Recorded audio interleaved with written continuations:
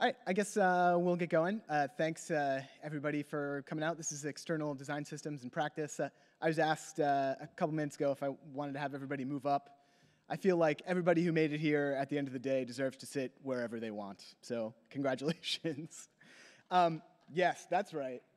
So there's a little link to the slides, a bit.ly link, external ds-ams, if you want the slides or some resources. They're online. So enjoy.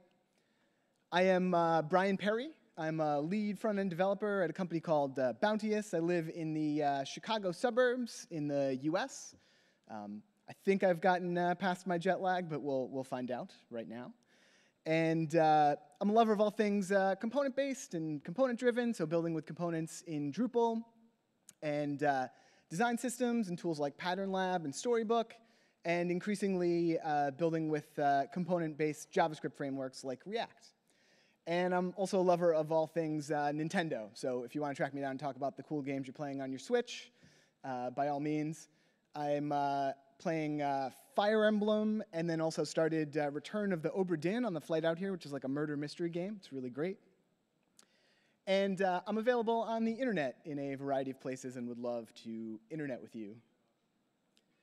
And as I mentioned, I work at a company called Bounteous.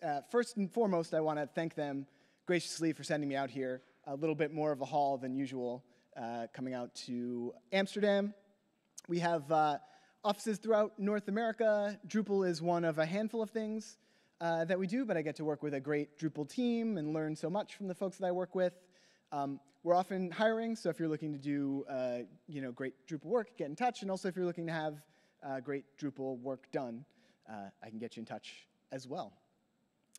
But if you happen to have, if you know me or happen to have seen me speak, you might be familiar with me working for a company called HS2 Solutions. I did not quit. HS2 Solutions about a year ago rebranded as Bounteous. And the reason I mention that is because it's kind of the jumping off point into the first of a couple things we'll be focusing on in the time that we have. So our rebranding process, and specifically the things that having a what we call the design system repository that was an external dependency of the project, what that brought to our rebranding and our rebuild. And then later on, after we look at this from more of a traditional CMS architecture, the second half we'll look at some of these concepts applied to a progressively decoupled build as well. So, but starting with the rebranding. So this is our old HS2 Solutions website on the left, and the new concept for our Bounteous site on the right. And we had a brand launch that was targeted for November 5th, 2018, just about a year ago. And although it didn't feel like it to me necessarily leading the website rebuild effort, the website was just part of a larger coordinated effort. Things like press releases and new business cards, email addresses, notifying our client base, things like that. And then also as part of this process, contributing to why we were rebranding, we had a number of acquisitions. So there were a few different sites that we were migrating into our new Drupal 8 build. The existing HS2 solution site was in Drupal 7.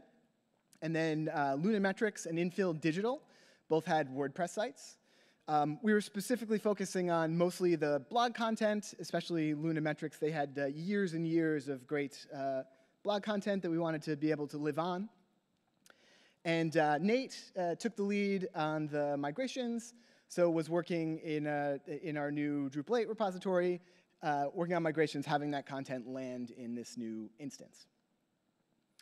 And then meanwhile, Leon on our XD team is starting to work on initial wireframes and early concepts of what this site could look like in Sketch and sharing things in InVision. And I'm doing my best to follow alongside him and do prototyping in the browser using Pattern Lab as a tool. So seeing what things actually look like in a browser, giving a chance to be hands-on with non-traditional device widths that we might not have wireframes for, things like that. And then as the concept kind of solidifies, Jolene took the lead on higher fidelity prototypes, but I continued to follow along in that Pattern Lab instance, building out these concepts and some supporting components, all in Pattern Lab. So that kind of brings us to the point where we have this design system, we're calling a design system repository, with these prototypes and some components that we can reuse, and then also the Drupal instance where we start to have content from the existing sites land in there. So we need to consider exactly how we're going to integrate those two things together. And, or what I'm going to use kind of a somewhat ridiculous example to describe where we want to put the mustard. So I also wasn't sure coming out here if mayonnaise was just like a gross thing in the US, but it's also a gross thing around here, I've confirmed. So, but the two kind of cases we'll be talking about here is the mustard-anaise case on the left-hand side. There's the screenshot from a sketch comedy show. One big jar with mustard and mayonnaise combined in one place, versus having your mustard and your mayonnaise, your condiments, separate that you can choose to do with as you see fit. So the combined mustard and mayonnaise approach is kind of what I had been doing on projects up until this point. So Pattern Lab or some sort of pattern library tool embedded in a Drupal theme. Also pretty common in component-based themes in the community, even in the contrib space as well. So there's some advantages and disadvantages to that approach. It's theoretically easier for Drupal to get at your components because they're right there in your theme in that approach. In some ways, that's also going to simplify the build process. And for developers who might not be familiar with this component-based approach, it's a little bit easier for them to wrap their heads around and understand. They look in the theme things are there, they can change them and see the intended effects. But also at the same time, having that tightly coupled like that, it's prone to Drupal-specific things finding their way into these components. And it depends on your project and how this is going to be used, whether or not that is actually a problem or not, but it may be. And then on the other side of keeping the projects independent, that's kind of where we were at this point in time on this project. We had that separate design system repository and a separate Drupal repository. And in theory, that is going to promote reuse beyond just a single Drupal project that it's embedded in. Could be multiple Drupal projects or themes that it's used on, or potentially even beyond just Drupal. So we had to come to a conclusion about exactly what we're going to do, where we're going to put the mustard in this case. And we decided to keep the mustard and mayonnaise separate, not this Heinz Mayo Must, which is actually a thing you can buy in US grocery stores, pre-combined mayonnaise and mustard for people who are really busy, apparently. But some of the rationale behind this decision, again, it potentially keeps the components more Drupal agnostic or CMS agnostic. I think it also encourages prototyping. So when things are tightly coupled within a Drupal theme, I find that people tend to stand things up in Drupal to see what they might look like or what changes might look like. And if it's a separate project with separate tooling, I think people tend to take advantage of lightweight prototyping more frequently. And it already was a separate project at this point, so it's kind of the path of least resistance. Some other gut feelings that go into it, it's always kind of conceptually felt like the right approach to me, even if it wasn't what I actually did. And it was also advocated by many in the community whose opinions I trust, which is a great thing. And there was the suspicion that we might be able to reuse these components on other web projects related to our brand, although there weren't any hard requirements at the start of this project. And it also felt right for our company and the diverse skills of our company. All these people are not developers, and not all of them are front-end developers, but many of them are. And of those front-end developers, some of them don't have experience with Drupal. Some of them specifically do not care about Drupal, believe it or not, here at DrupalCon. But having this set up in such a way that people who can just write good HTML, CSS, and JavaScript, more front-end developers throughout our company could contribute to our website, seemed like a really positive thing. So now that we landed on that decision, let's talk a little bit about how it's actually structured and how we included this dependency. So in the design system repository, we just, so First off, worth mentioning, we're using the PHP version of Pattern Lab. This is about a year ago, so it's a composer dependency. In the design system, just created a simple composer.json file, giving it a name, a description, and then the installer type of design system, which we essentially just made up in this case. We'll see how that's used in a second. And then in the Drupal project, in the main composer.json file, had to do a couple things. So we had to add, in the repository section, our Bitbucket Git link in this case, right next to packages.drupal.org. And then in the extra section here, we added the installer type of design system so that it can be aware of this design system type that we defined. And then under installer paths, we specify where something of a type design system is going to go. So for a Drupal composer project, it'll move modules into modules contrib, things like that based on this as well. Whoops. We put it in a libraries directory inside of the theme, hopefully indicating that it's a hands-off dependency. A lot of other things we could have done there. We looked at just keeping it in the vendor directory, but found that it was, in some cases, challenging to reach deep into the vendor directory to get things like templates in a theme. So that's where we landed on that. And then that allows us to composer require the design system repository. So leading up to kind of the pre-launch cycle, we required things at dev. Things were moving pretty fast. And then also it allows us to, in the Drupal project, run composer updates. So we have control as to when new and updated versions of the design system are going to be part of the theme. And also we can tag releases in the design system, so we can require at a specific release, roll back to a release, all that good stuff. And then actually, so now that we have the dependency available, how we incorporate it into the theme, if you're familiar with a component-based theming approach, there's probably nothing all that new here, but in our libraries.yaml file, we created a global library that had our compiled assets. So a compiled CSS file, our JavaScript bundles from Webpack. And then using the components module, created some Twig namespaces so it could have access to the templates from our design system and also give us some shortcuts, following kind of the structure of our naming convention, not quite the default atomic design naming, but in the neighborhood. So now that we have the dependency available and incorporated into our theme, a workflow that we kind of fell into with the folks that we had working on the project. So we had Sean, who can certainly do Drupal things, but is another developer who I think is often his best self, writing great just general HTML, CSS, and JavaScript. So he worked on a bunch of the remaining components in the design system repository. So without him, we probably wouldn't have had a theme, but he only ended up having 2 commits in the Drupal repository. And then Wade kind of played the middleman, integrating these components into Drupal.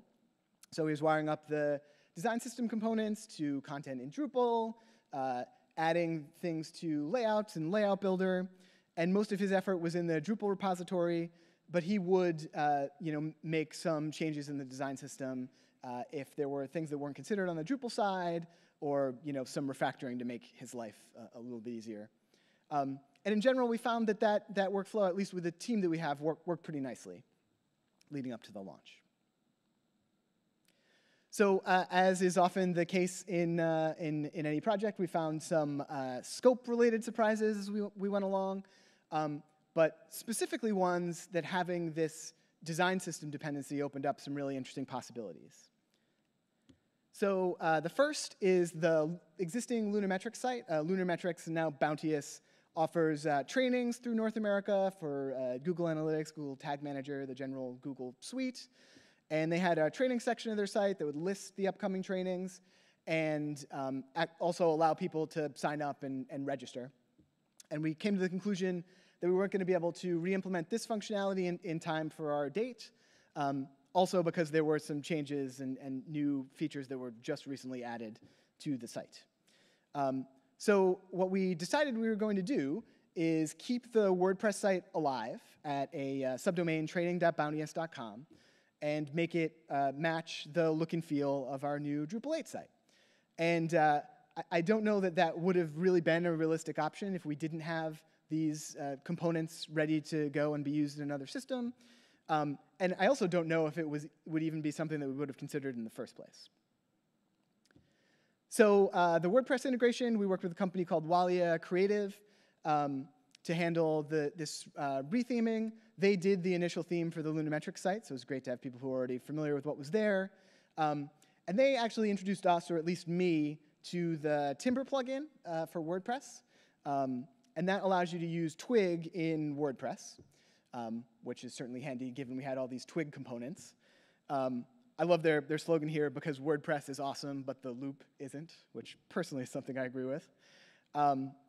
So they created an initial prototype using the components from the design system and Timber to stand things up pretty quickly and prove that we really were going to be able to create something that matches the look and feel of the Drupal 8 site that we were building. So just a little bit on how that actually works. So this is a look at the training landing page, and there's a list of all of the upcoming trainings, so training items in this case. Then in the training module.php template here, we've got a wrapping div with a parent class, and then a for loop that goes through, in this case, course data, and assembles these training elements, specifying the event data that we want passing into an array here, not unlike some of the things we might be assembling in a Twig template or prepping things for a render array. And then in the training element.php template, we're just saying if there is data, we're calling Timber render, specifying the template that we want to pass it through from the design system, and passing in the data. And that ends us giving us all of the upcoming trainings using the same components, same Twig components from the design system. So we were able to create a version of the training page using, keeping WordPress where it was, something that really did match the look and feel for our main Drupal 8 site really nicely. Included it in the main navigation and everything. If you're looking at the address bar, obviously you'll know you're going someplace else, and you should be looking at the address bar. But hopefully, visually, it's pretty seamless. And then another surprise, really close to launch, we found out that DMAC Media in Toronto was also going to be joining the Bounteous family. And we wanted to rebrand their site as bounteous.ca for a variety of reasons, including the timeline. We knew that this was going to be a smaller scale effort. It wasn't going to match one-to-one, but we still wanted to be able to have a lot of the elements of this new brand. And having the design system repository in this case also really helped the conversation. The first call where we got the developers together, I was able to say, we have this repository, calling it the design system. Here's what's in it. Here's the tools that are available. And you can use that however you see fit to make this challenging timeline possible. And ended up being a lot more of a kind of manual, selective process, picking and choosing classes and borrowing some markup. There were some assets that they used wholesale, but still gave us something that had a lot of the feel of our new brand and our new site. So we made our November 5th date. Everybody took a very long nap. And after that, we kind of rolled into our post-launch reality. So at this point, I am kind of ramping off of the day-to-day, and other developers, in this case Kyle and Steve, are coming on to help out. And at this point, the majority of what is coming their way is really Drupal specific. So, bug fixes, things that didn't make the initial scope, but they're doing the vast majority of their work in Drupal. And, putting words in their mouth a little bit here, but, faced with the design system, that dependency, and the kind of slightly different setup here, they're probably wondering, why can't I just Drupal things? Why can't I just reach into the theme? Why do I have to make a commit over here and pull in the composer dependency and all that good stuff? So some lessons learned from that. One is that documentation is really important here. I think we did a decent job of documenting the how, like what the process actually looked like, where you make changes, how you pull them in. But in hindsight, it really would have helped to have more around the why. So why are we taking this approach? What advantages does it bring us? What are the other contexts outside of Drupal that it's being used? And what are some of the challenges that we envision? I think that would have changed the conversation a little bit, maybe reduced some frustration. Also became increasingly apparent that it was important to have a really efficient workflow to be able to experiment in the context of your particular CMS. Thankfully got this in place before others came on, but in this case it was a pretty simple set of gulp tasks that copied things over so you could make changes locally, see what they looked like before committing them over to the design system. Since then, saw some other approaches to this. So there's a composer package that lets you do like local linking of a dependency, so you can do local development and try out changes that way. Now, we'd probably be using the Node version of Pattern Lab, and Node has the npm link feature, which lets you symlink a version of a dependency and then swap back to the published version of a package. So that's probably how I'd approach that. We also found that it was increasingly important to be really strict about versioning. We mentioned that we were kind of requiring it ahead leading up to launch. Past launch, that obviously did not scale, especially as we were juggling some pretty divergent branches with new functionality. So we really needed to get better with tagging our releases and pull them in so that we prevented things that landed early in the design system to make their way into the Drupal repository unexpectedly. And all this is to say that this external approach does add some overhead. So it's a cost that you have to weigh. I think for this project, it definitely had a worthwhile benefit. And then kind of one other thing that we saw is we saw the lines between the CMSs blur in this case. So take the training items and say that we added a hover effect. Kristen, testing in QA, and John in marketing, who manages the training site. They would expect if we take on a ticket for that, the change that happens on the Drupal homepage would also apply on the training landing page in WordPress. And we saw some cases where that didn't happen. It did some kind of traditional WordPress theming to get us across that finish line. So after launch, we came back and refactored things and used more of that Timber approach to be able to use the components as they stood and make it a little bit easier to pull in the design system dependency into WordPress so that more often than not, one change would really apply in both cases. So that's kind of an overview of that approach with traditional CMS and our rebranding efforts. Now with the remaining time that we have, we'll talk a little bit about some of these concepts and attempting to apply them in a decoupled build. Specifically looking at situations where you're not sharing a template engine. You can't just use Twig everywhere necessarily. So we're going to look at a progressively decoupled project at a pretty high level, still an ongoing project. But on the Drupal side, we have a element of this. It's a traditional Drupal build. But we're also providing APIs to React, default JSON API endpoints, and also some custom JSON API endpoints. And then on the React side, it's consuming those Drupal APIs and essentially providing an authenticated user portal. So then the context of both things combined, there's traditional Drupal content, but then also a namespace route owned by React and that user portal. So that also presents a number of different developer contexts here as well. So there's Drupal developers and a portion of the Drupal implementation that really isn't going to be interacting with React at all. On the React side, we wanted to make sure that our React developers kind of had the development experience that they are used to. So we wanted to make it easy for them to be able to develop in isolation without having to spin up a Drupal environment. So some of that was accomplished through mocking services, Some of it was, environment variables to use our development or staging Drupal environments as APIs. We also want to make sure they had their, hot module replacement so that their changes are reflected automatically in the browser. But of course, there is the very important context of the real-world integration of the portions of the site where Drupal and React are working together and overlapping.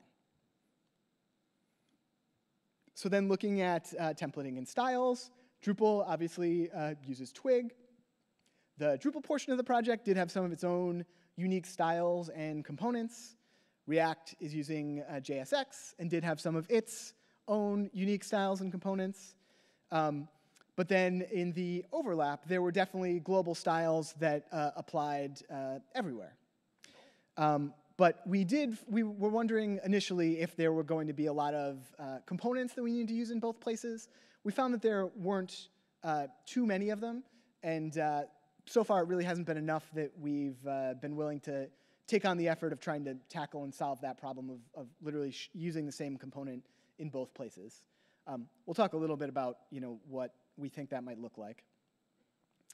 But we still had a lot of styles that were shared between, and we wanted to be able to use it in all of the different contexts. So we started wondering if something like a design system, something that lives in the middle, could serve these projects and handle those global styles. So we were considering how we might be able to approach that. Also, around the same time, the continued debate around CSS and JS rages on, as it does to this day. But also around that time, I was hearing a lot about CSS modules as an approach to this. John Albin had a great talk in DrupalCon Seattle, giving an overview of these CSS and JS solutions, but kind of zeroing in on some of the advantages of CSS modules. Gatsby ships with CSS module support out of the box, so I'd had the opportunity to use it in that context. I think Create React App also ships with support for it now as well. So just a little bit about CSS modules for anybody who might not be familiar with it. It's not a package in the way something like styled components or Emotion, other popular CSS and JS, in this case React libraries, are. It's something that's handled by the build process and a bundler like Webpack. It scopes the styles locally by default, and we'll look a little bit about what that means. It also plays nicely with Sass, which was useful for our team, and it has this nice, super snarky logo where the modules and CSS modules overflows the container. Ha ha. So thinking about scoped CSS, we will just look at this little side project about static sites I created a little while back, these card components. So here is a project card.module.scss file. The actual styles themselves, not particularly important here, but the general structure is the most relevant piece. So we have the parent class of project card, and then we have the title, language, description class. We're also not explicitly using like a BEM naming convention here. We certainly could if we want, but the component scoping is also going to handle some of that namespacing that sometimes people look to BEM for. And then in the component, in project card.js here, we're importing styles from that project card module.css. And that gives us a styles object that we can use in our JSX.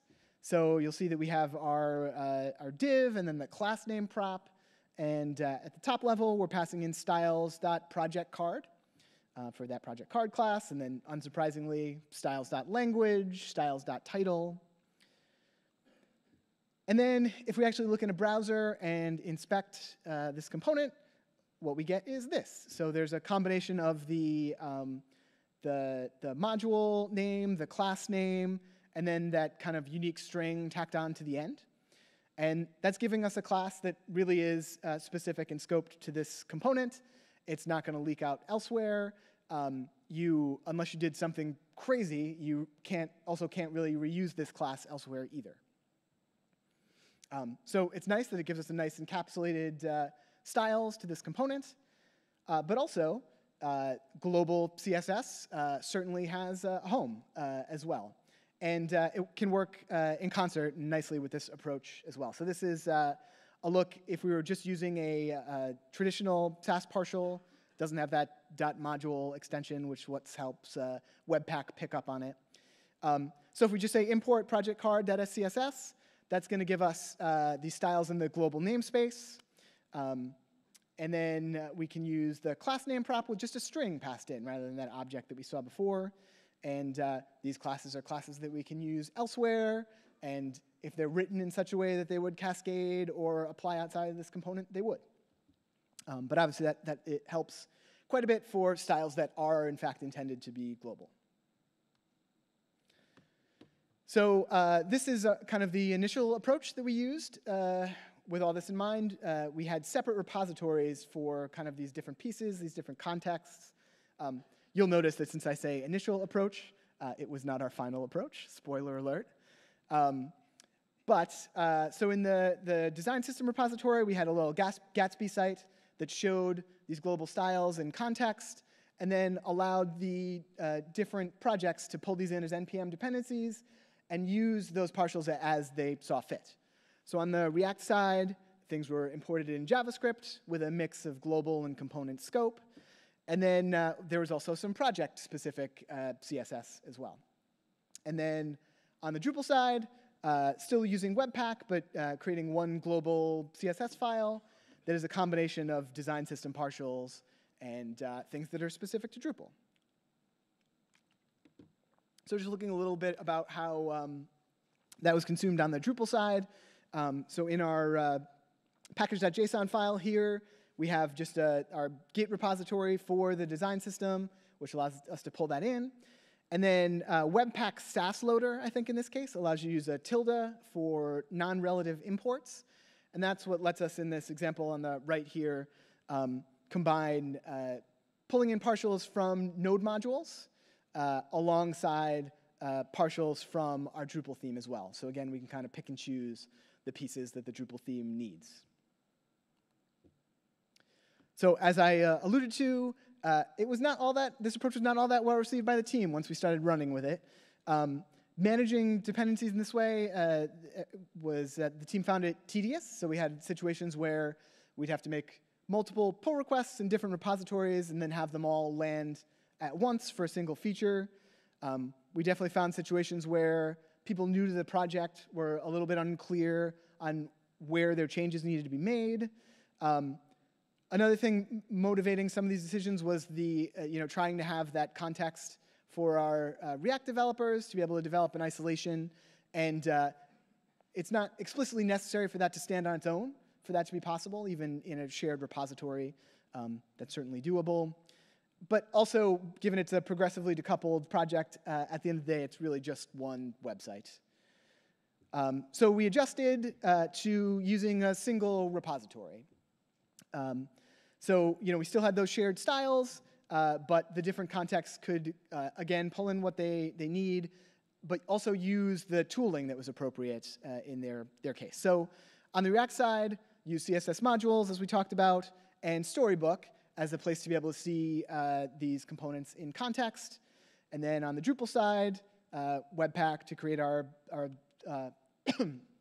one CSS file, and using Pattern Lab to show these things in context. And then you'll also notice that this is a little bit closer to that combined mayonnaise and mustard approach, the mayo must that we saw before. But it just happened to be what worked the best for this project and this particular group of people. So a few lessons learned. So not really specific to this project, but using a couple of different Webpack builds that were similar in some ways, but not exactly the same. Some quirks come out of that can be a little bit of a pain, having things different. We talked a lot about the different approaches to this dependency, and it's really just a trade-off. So having multiple repositories does introduce overhead, but on the flip side, we found that going back to having a single repository can open the doors to regression. We saw more cases where a change on the React side has unintended changes elsewhere, and you have less control as to when these new global changes come in. And then also, the idea to not over-design your design system, and this would certainly, in a lot of ways, be on me. But looking back on this, is this really a design system? Maybe a little too buzzword excited here. It feels like something a little bit different. Shared styles or design tokens that we're using throughout the system that probably requires a different approach that hopefully we can recognize next time around. A few things that we aren't doing quite yet. So I touched on the fact that we're not actually reusing components in both places. Mostly we just haven't found enough overlap to make the effort for that seem worthwhile. We have seen some small opportunities for shared JavaScript, and also haven't invested too heavily into that, but the main thing that we're doing when we identify that is trying to write JavaScript in those cases using as much vanilla JavaScript as possible, which should at the very least make it easier to port some of that stuff over. And then, to actually truly reuse the components here, it would probably require more JavaScript at the end of the day. At this particular point in time, either more React on the Drupal side, or building things using web components, and using those web components both in Drupal and React. Although I understand there are potentially some challenges on the React side doing that, but I don't have a ton of experience. We also, although everything's in one repository, we're not taking like a traditional mono repo approach, something like the Gatsby mono repo, for example, where it has individual like packages published out of it that could be pulled in as needed. Or using a tool like Lerna, I think, is something that can help manage that sort of mono repo dependency on the node side. So we haven't done that, but as we mentioned before, I think taking that approach would give us some more of that control that we lost out on when we moved to a single repository. And we're using separate tools, pattern library-wise. We're not using Twig and React in a combined storybook. We did look at that initially, but didn't find a path to making that happen. Since then, there seems to have been a decent amount of movement in that area. At a couple days over the summer, some of the Amazing folks gave a talk where they were using Twig in Storybook with the HTML version of Storybook. The latest version of the Emulsify theme, I believe, also uses Twig in Storybook.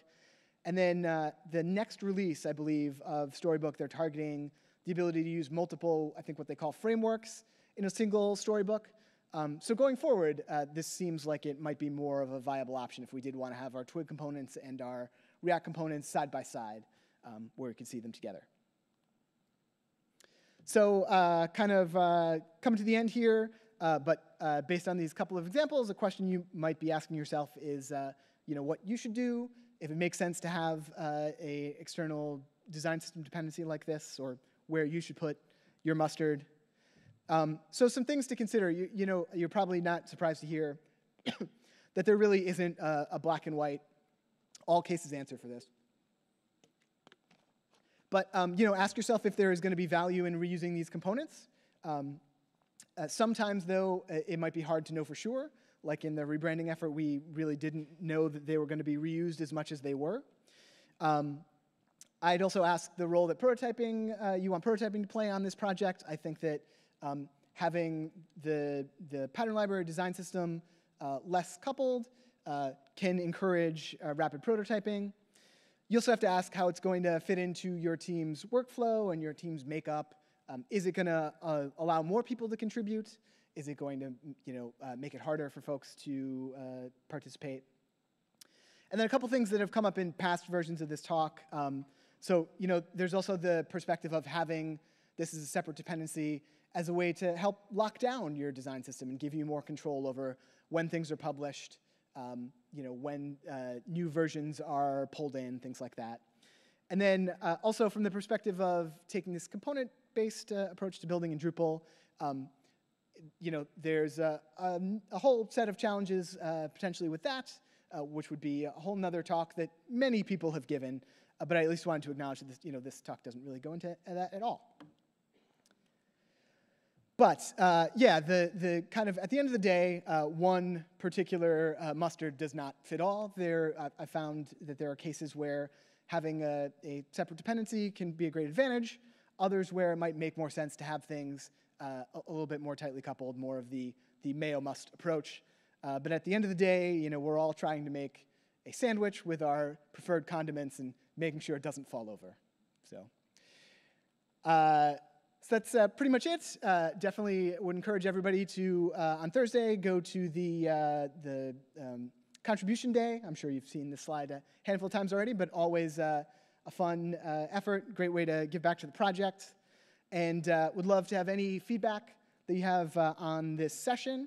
Either the session itself, you can go on the website and there's a survey, or there's a survey for DrupalCon Amsterdam as well. So we're pretty much up on time. Might be able to sneak in a few questions if anybody has any. Also, I'll be around outside or at the conference. Happy to talk more about this stuff. But thanks. If anybody has questions, we have these fancy boxes.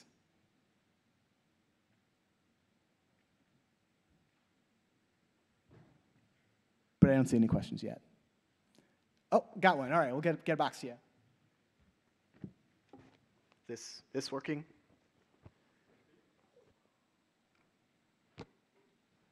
So it's maybe part of a question and part of a suggestion.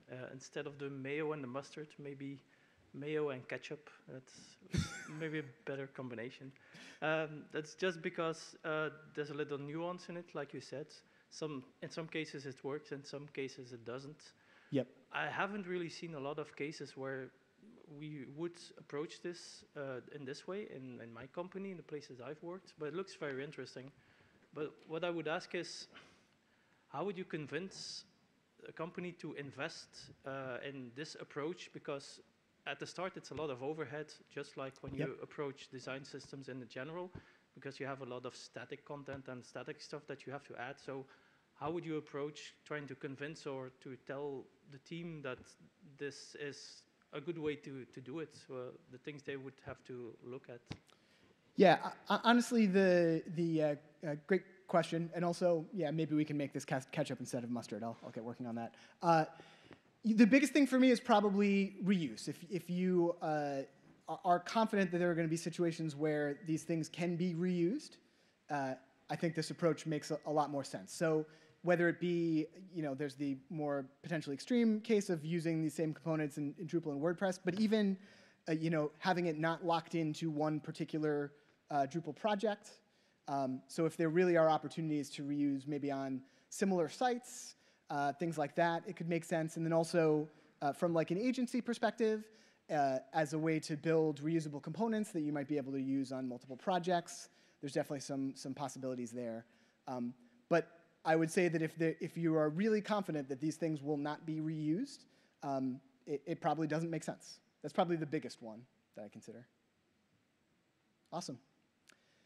Any other questions? Another one back there, if you can pass the box. Thank you. What do you use for the local environment for such mixture containers or Lando? Yeah, I don't know that there was anything specific about our local environment that had to change based on this approach. For our Drupal projects, we use Drupal VM. So that's what we used. And yeah, that's about it. We didn't spin up individual containers for the React side of things, so people would be running Node locally. That's what we did anyway. Okay, thanks. Any other questions? Again, it's the end of the day. The fact that you guys even made it here is wonderful in and of itself. All right, thanks. Happy to talk about this more if you have other questions, but thank you. Have a good one.